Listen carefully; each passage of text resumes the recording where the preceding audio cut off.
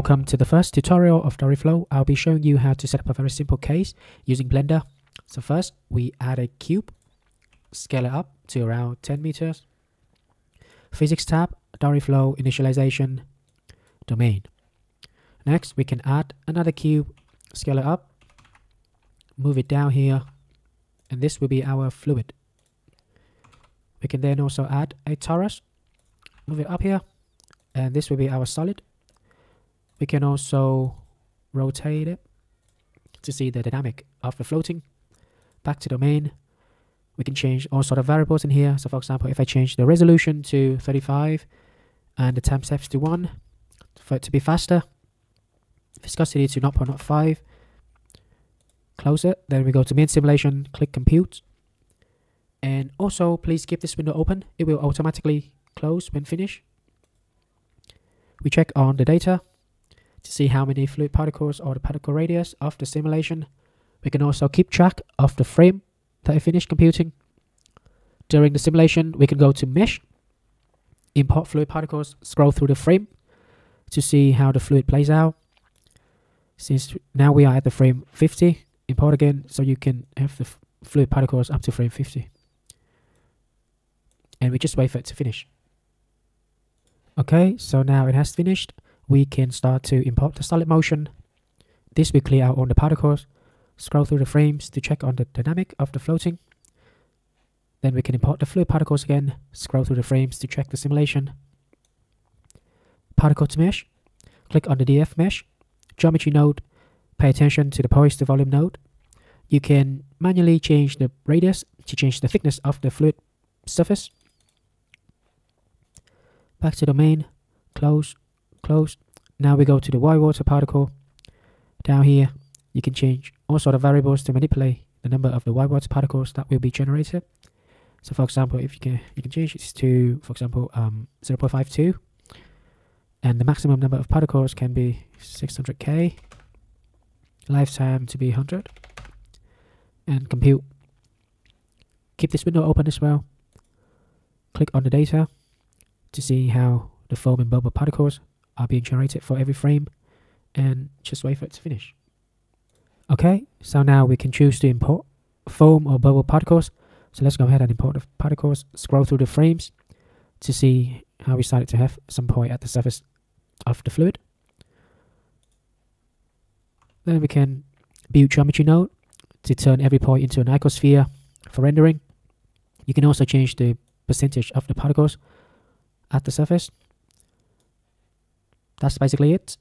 So now we just need to make it to look a bit nicer by adding a plane. There is some lag in the scene because we're at the frame 140, which means that we will have a lot of particles in the system. So I recommend going to frame 1 or 2 and start to edit the scene for it to be smoother. So move the light source up here, change the intensity to, let's say, 50k. Go to the render, cycle, GPU compute, denoise, optics. I use around 32 for the samples. Also same for render. And we go to render view. Then we should hide a domain and also a fluid. There you go. You can click on the DF mesh. Go to the material tab. Click on here and choose DF fluid material. And here you'll be able to edit the color. So for example, if you want darker blue. And we should also assign this to be, for example, a glass material.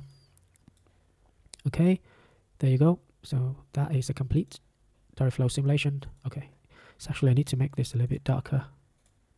There you go. Okay, so once you're happy with the physics and the simulation, you can go back to domain, physics, close the white water tab, go to render Doriflow animation. In this tab, you should go into the camera view, camera to view, and adjust your camera to the scene. You can also choose a different aspect ratio as well, and then choose the output path and click the render final animation. Please note that the local render animation function from Blender will not work here, and we're planning to improve this feature in the future. So now just use what's inside Doriflow. So this is the final result. as I scroll through the frames, you see the bubble particles within the fluid start to rise to the surface due to the buoyancy force, and also because we set the lifetime to 100 frame, which means that once we pass the 100 frames, it will start to delete the particles in frame 1, 2, 3 as we proceed.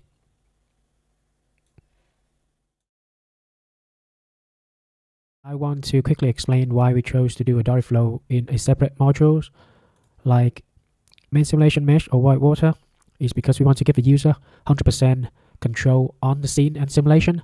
So for example, if you want to have an effect where you can show a separate foam and bubble compared with the fluid, you can add an empty object like a circle.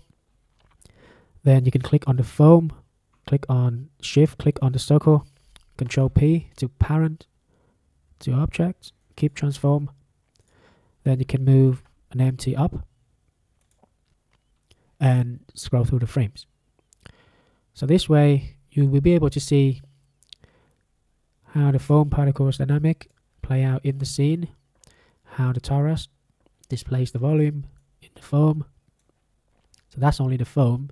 You can also do the same thing for the bubble. So let's add a sphere empty this time. We can hide a fluid mesh. We can hide a fluid particles.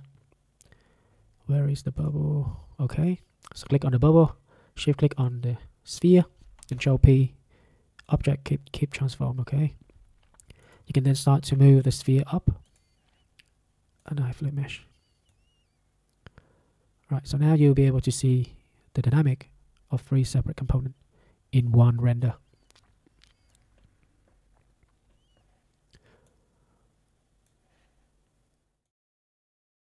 Next, you can go to the icosphere instance, material, and you can change the transmission.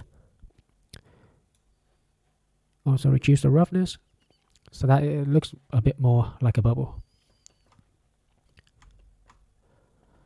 Also, click on DF mesh, maybe change the roughness, reduce the transmission to make it to all sort of flip material that you want.